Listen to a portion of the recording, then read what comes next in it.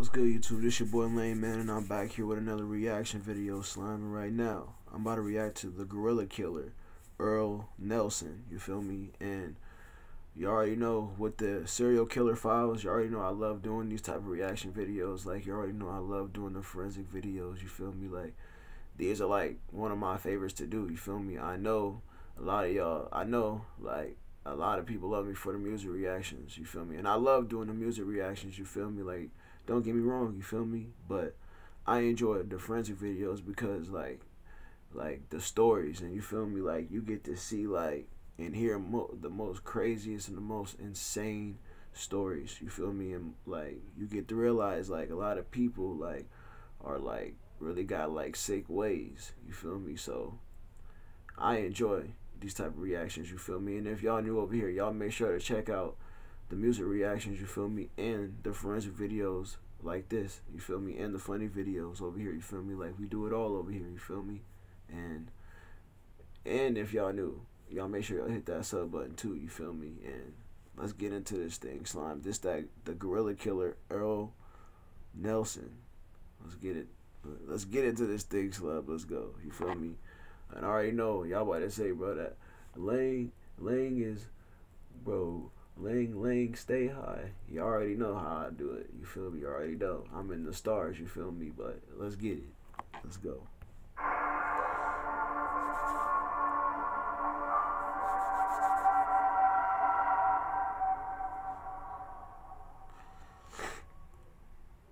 A man so brutal he was referred to as the gorilla killer. Today we discuss America's very first serial sex killer, Earl Nelson. Wow. Let's open the serial killer file.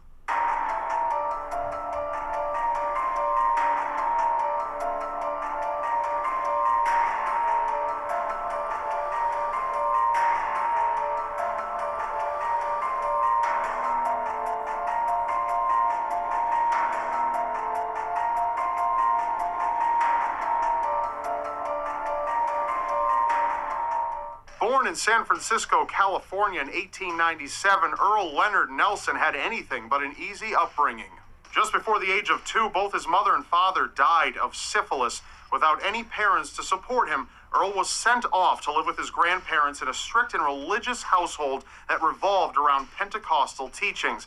Once Earl was enrolled in school, it didn't take long until he was expelled for his troubled and rebellious manner towards his peers and professors. One afternoon, while playing with street children, Earl's bicycle collided with a streetcar, resulting in a serious head injury that left him in a coma for a total of 6 days. Doctors told his grandparents that due to the extent of Earl's injuries, he wasn't expected to make a full recovery. It was soon after his release from the hospital that things took a dark turn. Life would never be the same for Earl and the people around him. He began to experience excruciating headaches, moments of memory loss, while spiraling out of control with his erratic behavior that caused him to become violent. At the age of 14, his grandmother passed away. Due to developing problematic behavior, Earl's mourning grandfather sent him away to live with his Aunt Lillian and her husband. It was at this age when he began to engage in criminal activity and was sentenced to 2 years in San Quentin State Prison in 1915 after attempting to break into a cabin he believed was abandoned. Wow. As a young adult, Earl had a short-lived enrollment in the Navy, until he was eventually discharged and sent to the Napa State Mental Hospital for his unusual behavior. After realizing he did not belong in the mental institution, Earl escaped from his surroundings a total of 3 times until staff gave up on capturing him. Shortly after his escape... Wait a second. So y'all telling me y'all gave up on somebody that y'all know got issues, you feel me? And by what bro is saying, you feel me? Like, when he got into that accident, you feel me, and like messed up his head, like, you feel me, that's honestly where this stuff began, you feel me? And to me, from then on, I feel like bro should have got help from that point on, you feel me? Like bro, y'all just was like, oh yeah, y'all like, bro, I don't get that. Like, y'all know he got issues, you feel me? Y'all know he got problems, you feel me? Like, y'all know he's in a danger to people with his actions that he's doing, you feel me? So to me, y'all didn't do y'all job at that facility, mental hospital, whatever. Y'all didn't do y'all job. You feel me? And wow, that's crazy, bro. Of 21, Earl began engaging in sex crimes. He was noted to be a compulsive masturbator who eventually tried to molest a 12-year-old female named Mary Summers, but failed to do so when she screamed and had brought attention to him. Earl managed to get married after his time in the institution, but things soon became rocky. He would spend immense amounts of time away from home, especially at night. He would leave in one set of clothes and return in another. He'd sometimes be gone for days at a time and would try to deny he ever left when his wife confronted him. After he began threatening to kill her, she went to the authorities. He was committed once again to the Napa State Mental Hospital, where he continued to escape multiple times and was eventually... Bro, why do y'all keep sending him to the same hospital? And they just... Why would you do that when they just did it the first time? The first time. You feel me? Like, they let bro go. Y'all, like... Y'all should have known better to send him back to the same place. Like, that, like, was already on some, we gave up stuff. Like, they obviously didn't care about bro. So why are you sending him back there? You feel me? And obviously he's going to escape because he know the ins and outs about that place. Like, he's going to know how to finesse. You feel me? Like, what kind of, like, bro, what did the... Man. Just released in 1925.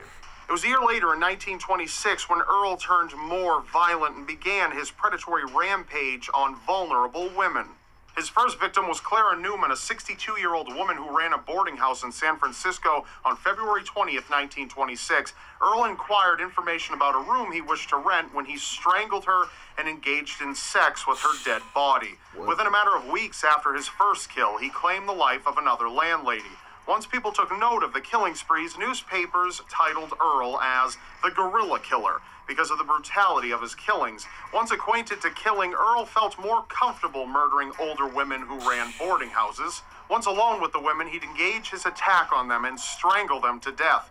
After attempting to hide the bodies of his victims, Earl would occasionally steal their jewelry and money. After renting out a room in Portland, Earl continued to satisfy his needs by traveling across multiple states in hopes of finding new victims. The brutal stranglings continued around many areas of the United States, such as Kansas City, Philadelphia, Buffalo, Detroit, Chicago, and eventually Earl made his way into Canada. It was at this time in 1927 Earl landed himself in Winnipeg, where he found his first victim, Lola Cohen, a teenager who was selling flowers. After enticing her back to his room, Earl killed Lola and decided to hide her body under his bed. Earl grew tired of the same... See, that's what I mean, bro. And if it wasn't for the people at the mental hospital he got sent to, if they didn't just let bro just run off, you feel me? If they would, honestly, if they would have just gave bro the real help that he needed from a little kid after that accident, bro, and really got him the treatment that he really needed, this would not even happen. You feel me? And a lot, y'all didn't do y'all job. You feel me? And then, and y'all let him escape. Y'all let him do this, and y'all seen what y'all seen what he's doing. You feel me? And I don't care if bro got something wrong with him or none of that. He gets no sympathy, bro. You out here killing innocent people for no reason, and then bro, you out here having sexual intercourses after you done killed them. Like, bro, what's wrong with you, bro? Like, you really got problems, bro. You really, like, you don't even deserve to be on this earth. You feel me? Y'all can say, bro, like, you're being too no, bro. Look what he's doing. You feel me? If he would have got the real help he needed, this would not even happen. You feel me? Like, for real. And decided to change his target and ended up strangling and raping Emily Patterson, a young wife and mother who was later found decomposed under her own son's bed. The brutal murders horrified residents, and a $1,500 reward was released, equivalent to $20,000 in 2015, in hopes that they could capture the unknown killer. Just before fleeing from Winnipeg, Earl was apprehended by police due to witnesses notifying them of his suspicious behavior. He claimed his innocence by preaching himself as a religious man named Virgil Wilson. His deceiving manner caused the guards to leave him by himself, which allowed him to escape out of the jail, but he was recaptured the very next day. Just before Earl's trial on November 1st, 1927 in Manitoba, multiple witnesses from the United States came forward providing testimony against Earl for his previous murders. Evidence began piling up, from witness accounts to clothing left at the scenes of the killings. Earl's lawyer attempted to portray Earl as an innocent man suffering from a mental condition who couldn't have been responsible for the estimated 22 killings. However, Earl had foolishly spoken with a constable days before his trial and confided in him, asking if he should plead insanity. The constable took the stand and testified regarding this. With this in hand, among all the other evidence, the jury had found Earl Nelson guilty for all murders he had been convicted of, and he was sentenced to death on November 4th, 1927. Good. Bro, you deserved it. You was out here killing all these innocent girls and innocent people for no reason. That's what you get. You got what you deserve. And if y'all be like, Lang, bro, you being too quick, bro, y'all can say whatever, but to me, he got what he deserved. You feel me? That's what you get. You feel me? And Earl met his death at the end of a rope on January 13th, 1928. That's all in this file. And I'm going to end it right there, Slime. Like I said, y'all make sure y'all check out all these type of reactions on the channel, you feel me? I got a playlist for all the reactions that I do, you feel me? So y'all make sure to check out all of them, you feel me? And y'all make sure to check out the music reactions on the channel, you feel me? They're cracking over here, you feel me? We got obviously the forensic videos, we got the funny videos, like I said, we got it all over here, you feel me? So y'all make sure to check them out, you feel me? And I'm gonna holler at y'all in the next one, Slime. I love y'all. Y'all stay safe. One.